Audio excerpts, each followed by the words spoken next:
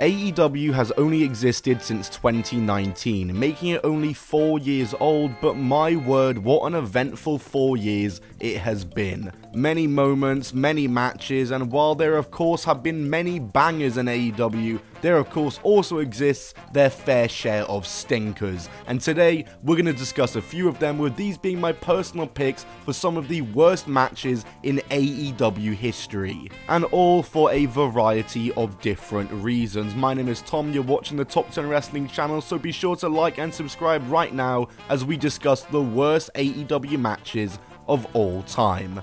Let's begin.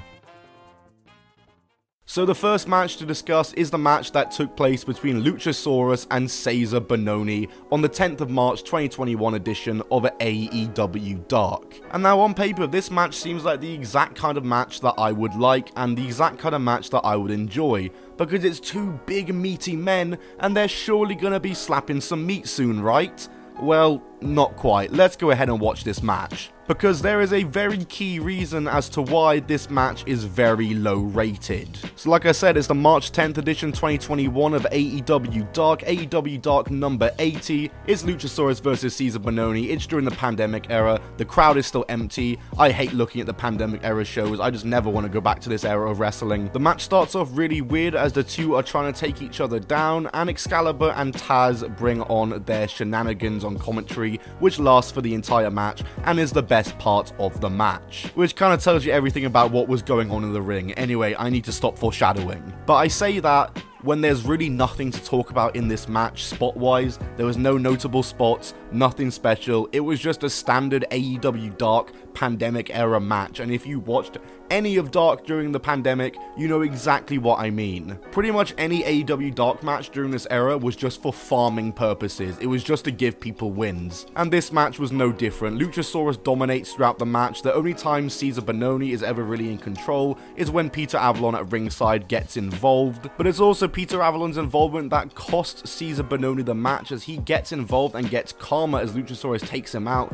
and then Luchasaurus hits the crater for a near fall, and then he hits the chokeslam and a moonsault for the actual 1-2-3 on Cesar Bononi to win this match. Now that wasn't too bad, just a bit slow, just a bit dull, but fine for a match that is free on YouTube. It isn't really something to write home about, and like I said, it's exactly how you'd expect a Dark match from this time to be in AEW. So why am I talking about it? Why is it on the list of the worst AEW matches of all time? And the reason why is because of a botch that got edited out of the match. This match is part of an AEW Dark episode that was actually re-uploaded because they edited out a botch, which showed a very awkward moment and a miscommunication between the two in the ring, as they were both going for a move, then they stopped and then reset the spot, as Taz and Excalibur and commentary were like, oh, okay, and they just left it in. Like, AEW Dark is literally a pre-recorded show. How do you just let that slide in there? Like, Luchasaurus and Cesar Bononi have clearly done that with the thought that, yeah, surely this is gonna get edited out. They just clearly assumed that, but no, it went out and the whole world saw it. The next match to discuss is a match that has been widely regarded as the worst match in AEW history and the worst match of the year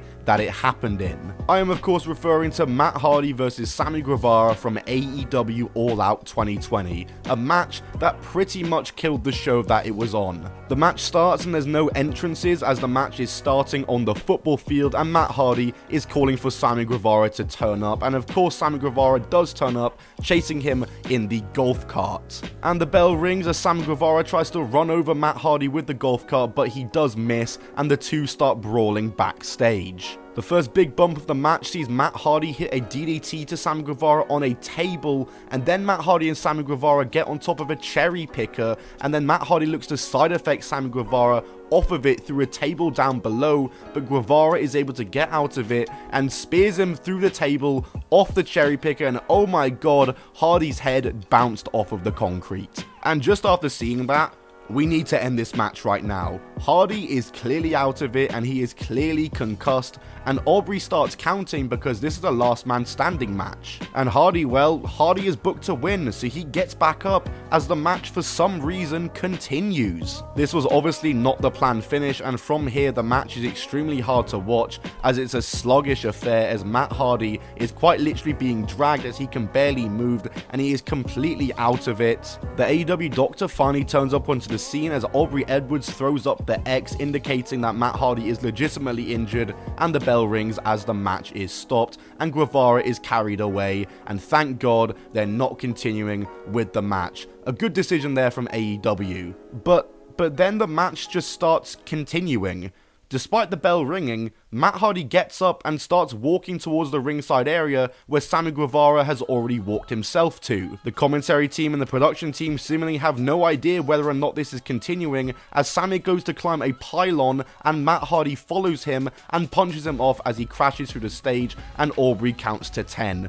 Clearly, they were just going in to finish the match and bring it home and give Matt Hardy the win, but still, they didn't need to do that in my opinion. The match went on for way too long as it was after the spot. After that happened, the match should have been stopped immediately. Matt Hardy should have not been continuing. They left it way too long before the X was thrown up. And yeah, Matt Hardy just needed to be treated by the doctor rather than going to finish the match. Let's be real here. I really don't get why they didn't stop it. They could have easily used that for fuel in the storyline, and obviously they did in the end, but it would have been even better if the match had stopped then and there and Sam Guevara could brag about the win in that way. But instead, Sam Guevara's just lost to a man who is very clearly concussed, and now he himself just looks kinda weak. And for the final AEW match of the video to discuss is Britt Baker, Rebel, and Penelope Ford versus Big Swole in a 3-on-1 handicap match that took place on the 27th of August 2020 AEW Dynamite. And I say 3-on-1 handicap match, this match was actually technically a 2-on-1 because Britt Baker was still injured and on a wheelchair at this point, so she had no actual part in this match. This is during the build to Britt Baker and Big Swole's Tooth and Nail match that took place at AEW All Out 2020, which was an equally awful match, a match that is also often called the worst in AEW history, but I opted not to talk about that one as it's been discussed to death, and I want to talk about this match instead because it's just as bad. We start off with everyone in the ring at once as the numbers game immediately gets to Swole before the ref officially rings the bell, as Penelope Ford lifts up Big Swole and immediately botches as she nearly drops Big Swole, but somewhat recovers it and rolls over. Penelope Ford continues to take it to Big Swole before she takes a headbutt from Swole and then tags out to Reba, and we are now about to see Reba versus Big Swole on TV, which, oh god, on paper that is just not good, is it? Penelope Ford hits her corner move before Reba hits a knee and then slowly struggles to get to the top rope. This gives Swole time to take both her and Penelope out as she hits a decent looking top rope Rana in what is probably the best moment of the match. Big Swole then takes out Kip Sabian, who's at ringside distracting the ref, but the numbers game comes into play again and Reba hits a second rope moonsault for a near fall. The ref is distracted again as Penelope holds Swole back and Reba looks to hit her with the crutch, but Swole moves out the way and Penelope is hit by the crutch instead, and listen, I say hit generously. That crutch did not touch her, and it did not look good. And then for whatever reason, Reba just starts selling and just rolls out the ring after the follow through from the crutch swing, and then Big Swole just pins Penelope to win the match off of the crutch hit.